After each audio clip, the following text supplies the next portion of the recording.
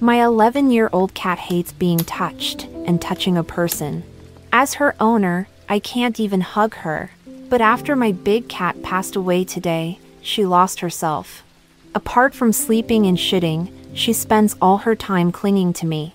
Whenever I make a sound, even if I am on the phone or even coughing or sneezing, she thinks I'm calling her and immediately rushes over to meow and beg to be touched.